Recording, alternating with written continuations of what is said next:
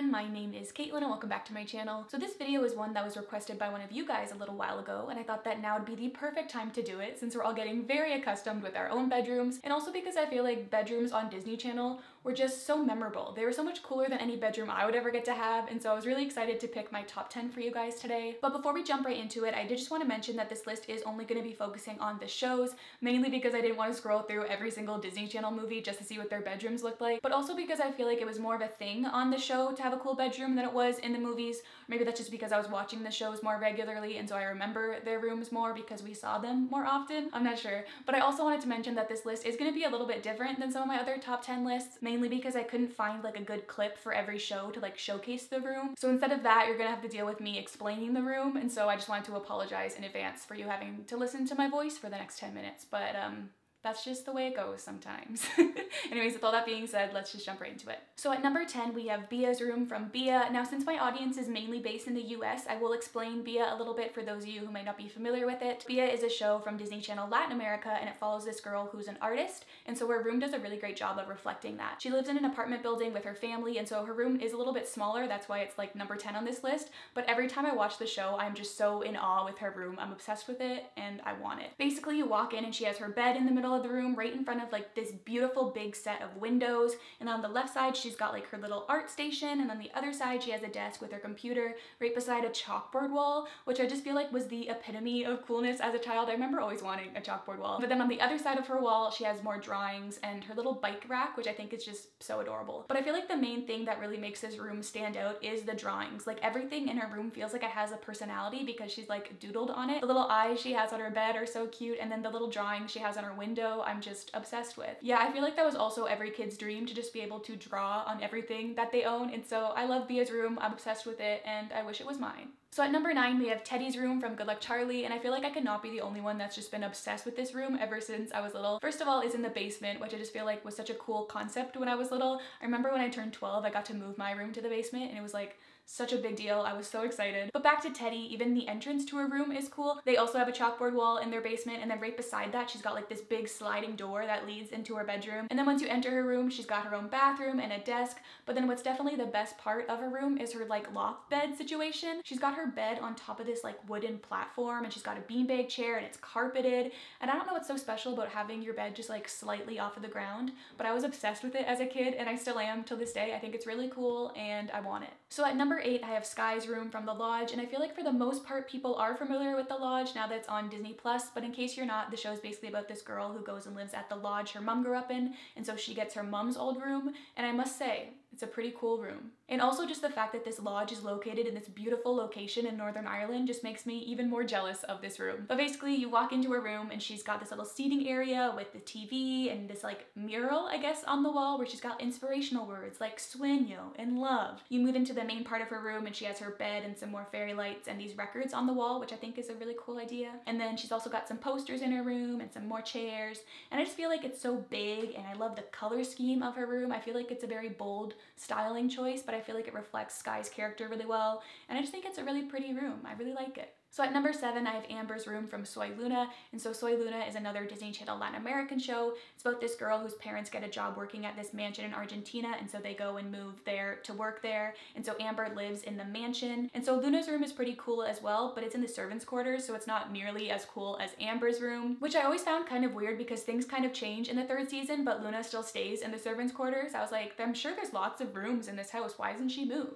I guess maybe she liked her room. Anyways, we're getting off track. Back to Amber. I really like her room in the first 2 seasons. It's very pink and I'm obsessed with it. Obviously, I'm talking about her room before she goes through a rebellious stage and decides to cover everything in black spray paint, which I guess would sort of be a spoiler for the show, so I'm sorry if you haven't gotten a chance to check it out yet, but you should. Season 1 is on Disney Plus. Anyways, back to Amber's room. I love it. You basically walk in, she's got a little seating area, a really pretty vanity, and her bed and some pictures, and then the best part of her room is definitely her closet. It's huge, and she's got this really cool like rack of her shoes, and her skates are all lined up, and then this cute little chair in the middle of the room, and I'm just obsessed with her room. I think it's really elegant and I really like the aesthetic of it, and so that's Amber's room, and it is number 7, I think. So moving on to number 6, I have Sid and Shelby's room from Best Friends Whenever, which I actually just finished watching, and I gotta say, I didn't love the show, but I really loved the characters. Like, I really liked the main friend group. Anyways, I'm getting off topic again. Back to the room, which is Sid and Shelby's room, so they're best friends and they each have their own side of the room, and I'm pretty sure it's the attic of the house, which I feel like just makes it that much cooler. So you have Shelby's side, which is all neat and put together, and then you have Sid's side, which is like more reckless and I guess kind of punk is how you would describe her aesthetic. I don't know. But then in the middle of the room, they have this little seating area near the back. It's just a very big room and it's in her attic, and so it has a very rustic feel to it. And yeah, I liked it. I'm not sure if I would recommend the show, but I like their room. It's really cool. So moving on to number 5, we have another best friend duo bedroom, and that is Miley and Lily's from Hannah Montana. It was actually hard for me to decide which Miley room to include on this list because I really like both of them, but I ended up choosing this one mainly because I like the fact that they converted like a stable into their bedroom. I don't know why, I just think that that's really cool. But basically you enter their room, they both have their own beds, and then they have a shared desk and a shared vanity, which obviously turns into the Hannah closet, which I feel like is a main reason why this one ended up being a bit higher on the list, because it's the Hannah closet. Who didn't want that closet growing up and would probably still want it to this day because it's a pretty cool closet. Also, they had a jukebox in their room, which I just think is really cool. So at number 4, we have Raven's room from That's So Raven, which I feel like might be the most iconic Disney Channel bedroom, mainly because she had an whole episode about her bedroom and its transformation, which is probably one of the best episodes from the show. But basically, before this episode, Raven was living in the attic, which was still a pretty cool room as it was, but the whole thing of the show was that she didn't have enough room for her designs, and so she wanted to move into the basement. Then this reality show comes in and renovates the whole room for her, and it just turns it into like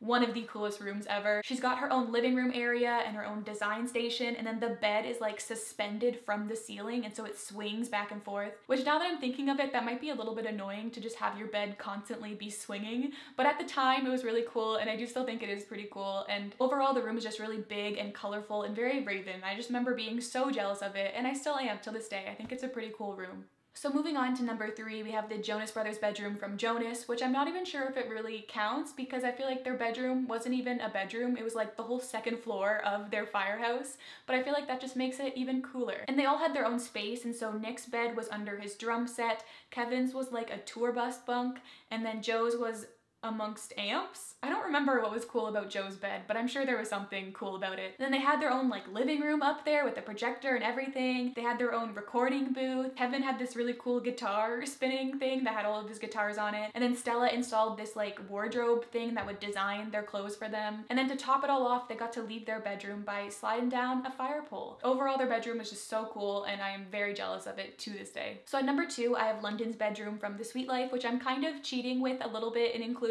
because I'm not just talking about her bedroom, I'm talking about the whole suite that she had at the Tipton because it was just everything. We mainly saw her living room in the show, which was pretty basic, but it did have a balcony, which is cool. And then we did get to see her bedroom in one episode, and it did not disappoint. She's got like a huge bed and then a vanity on one side and these really cool glass doors on the other. But the main reason why I do have her room so high up is because of her closet, which we never really got to see in its entirety, but the way that London described it, it was basically like a shopping mall. It sounded amazing with like escalators and everything. And I just really couldn't ignore that while making this list. Also, if you lived in London's room, then you would get to live in the Tipton, which like, who wouldn't want that? But before I move on to the number 1 room, I did have a couple honorable mentions I just wanted to list off. So first I had Kim Possible's room, which I remembered being a lot cooler than it actually was when I went and looked at it again, but it is in the attic, which is cool, and the stairs basically come out of the floor, which is also cool, and her room in the live action movie is cool as well.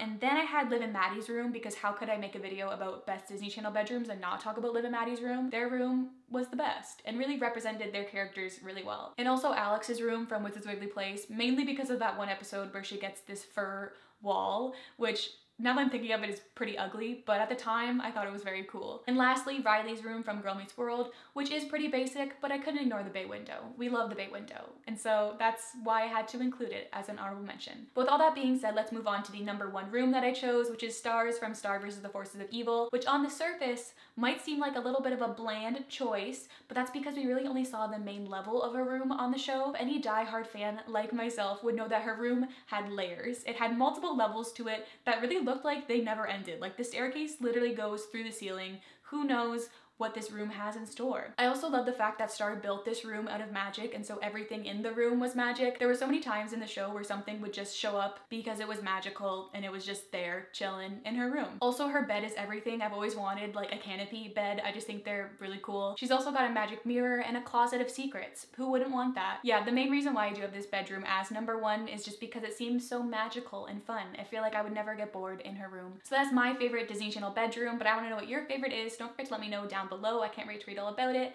Anyways, guys, my name is Caitlin. You can follow me everywhere at Kate Loves Disney. Don't forget to subscribe and turn on that bell so you're notified every time I post a new video. But that's all I have to say for today. I hope you'll have a wonderful day, and I'll talk to you very, very soon. Look at you, YouTuber, killing it with this video. Sometimes you just need a little positive encouragement, you know?